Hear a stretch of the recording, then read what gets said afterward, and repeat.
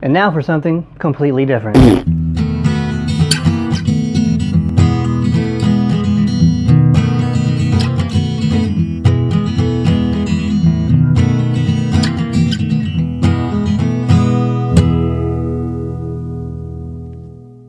Hey everybody, welcome into today's video. So yeah, we are doing things just a little bit differently this time. I'm not in the Palin Music Studio. I'm not in the Mazzocco Guitars workshop. I'm actually comfortably at home enjoying a glass of bourbon and here to talk about a project that I worked on a little while ago, actually. So the reason that we're doing things a little bit differently right now is because I don't actually have the instrument with me anymore. It's already gone back to its owner. So what we had was, it was a Martin Tiple. So if you don't know what that is, basically a Tiple is like it's a multi-course steel string ukulele is pretty much what it is. It was pretty old. We'll get into the pictures and I'll show you exactly some more details about it, how we were able to identify it and its age. But the reason that we're doing it like this now is because I actually did this instrument right before I decided to start making YouTube videos. So you're going to see at the very end of the process, I actually started making some videos. But even before then, I still recognized that this was something unique and cool. So I did take some pictures. Unfortunately, not as many as I would have liked to have now, looking back. But at least I do have some photo documentation of the work that I did, as well as some video documentation later. Because by the end of this, I had then decided to start making some YouTube videos. By then it was almost already completed, but it was just such a unique experience. I'd never worked on one of these before, and the extent of the work that was done on it, it was really cool. And so I decided I wanted to go ahead and just take what photo documentation and videos that I had and still put together a video for it, just because it was a lot of fun and I really enjoyed it. But enough of looking at me and listening to me talk. Let's roll the tape. So this here is what was brought in to me at the store. This is a Martin Tiple. I've also heard it pronounced Tiple, but most of the time I hear it called Tiple, so that's what I'm going to go with. So what this is basically is it's a ukulele type instrument. But it has 10 strings instead of 4. And so what that has is the two outermost strings are in courses of 2, and then the two inside strings are in a course of 3.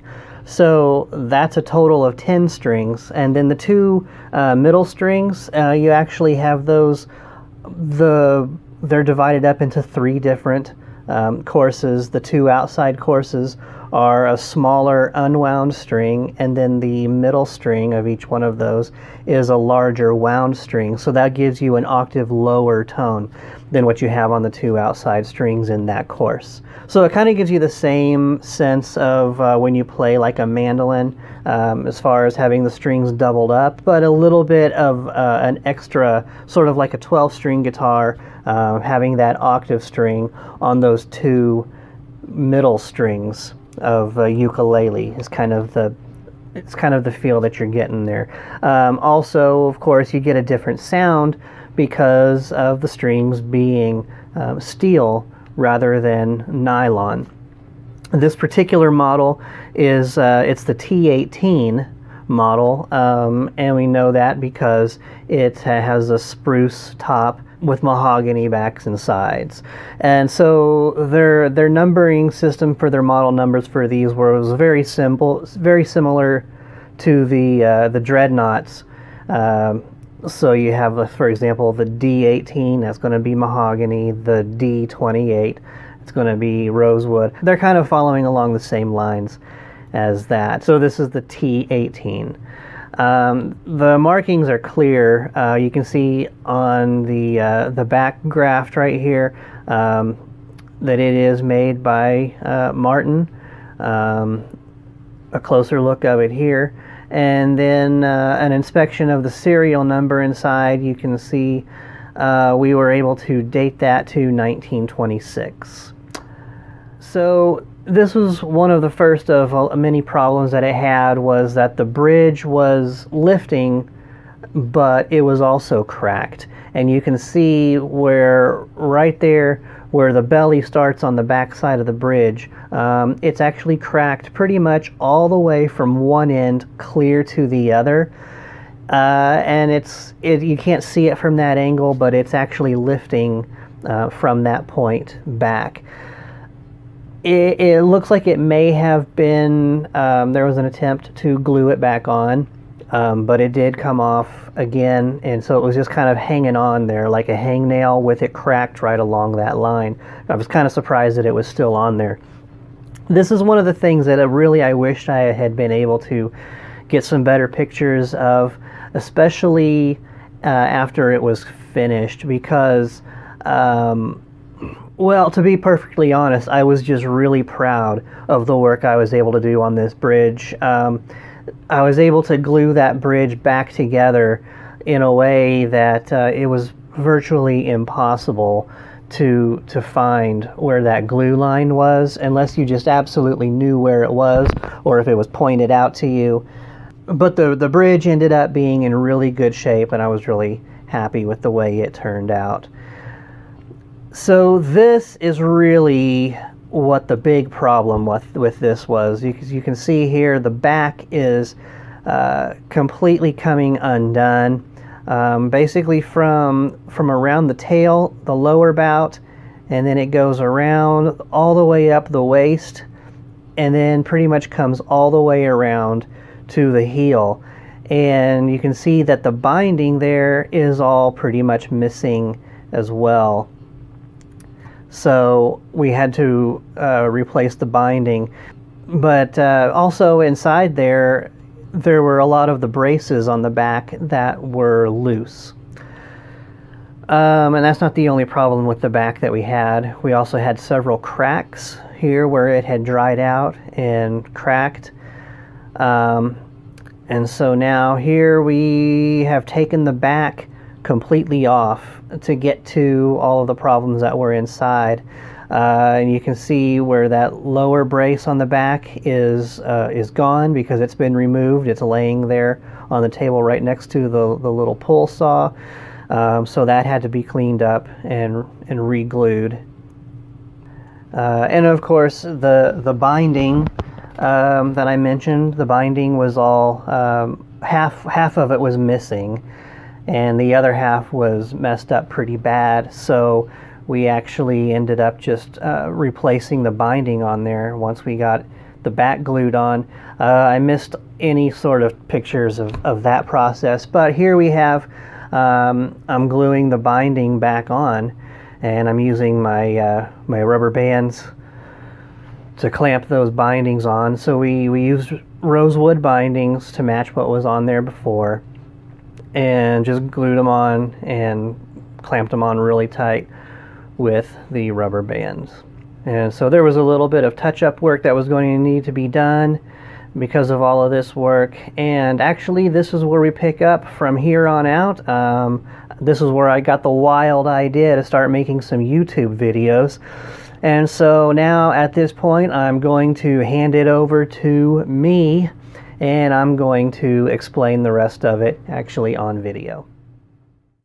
So now today we are actually inside the Mazzocco Guitars workshop, and we've got the tipple here, we've got the binding all replaced around here, rosewood binding, but there are a few spots where the finish needs touched up a little bit.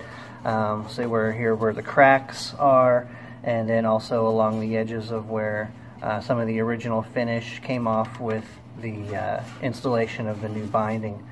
So we're going to get that taken care of today. We're going to get that started by putting a little bit of tinting in some lacquer and spraying that on here with an airbrush, some really light applications.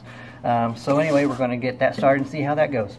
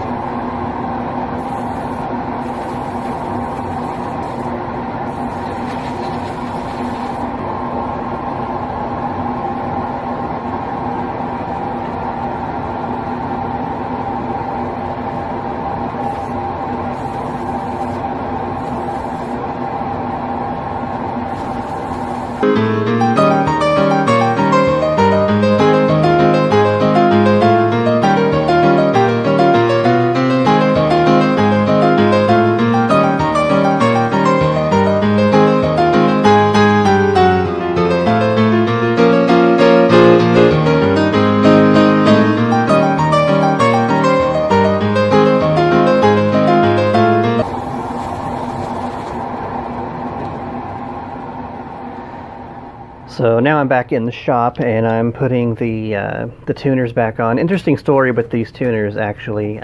These tuners were completely original and they were in really good working order, except that there was one issue. The little screw, the retaining screw that holds on the gear, there were 2 of those. Out of the 10 gears, there were 2 of those that were missing. I reached out to Martin Guitar first to see if they had anything like that for restoration work. Of course, they didn't have anything that old. They referred me to another guy up there in New York State who runs a guitar place, and he does a lot of older restorations like that. And he was very helpful. Actually, what we ended up doing was packed up the tuners, sent them off to him, and then he matched them and made sure that they worked correctly. And just because they come from the same model, because he had some that came off of these old T-18 Tiples like this, but there's still the manufacturing process of the hardware at that time, there was still no guarantee that it was actually going to work if he just put a couple screws in a bag and sent them to us. So he actually had to fit them to the tipple itself.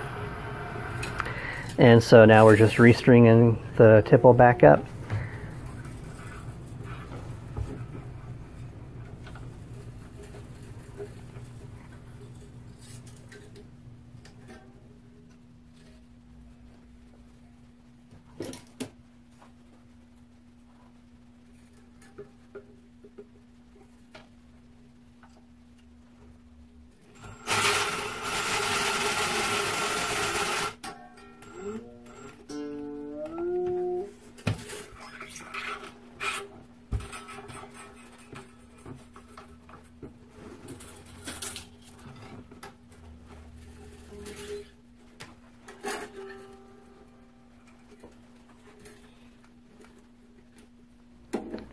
It's quite a process with 10 strings. You know, a 12-string guitar is always quite a bit more work to tune to string up than a 6-string guitar.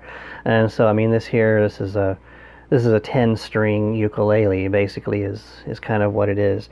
You know, I don't know if I really mentioned as far as like I keep saying it's a ukulele-like instrument, and that's because of all those different courses, it is strung and tuned like a ukulele, and then played like a ukulele. There are other variations of how to tune it, but that seems to be the most predominant. So here I'm actually doing a little bit of touch-up on the ebony nut, which looked like it was in good shape, but then when I was putting the strings on, a couple of them actually started to slip. So I shored that up with a little bit of black CEA glue that I got from StewMac. They sell it in the black variety, and I was able to fix that right up.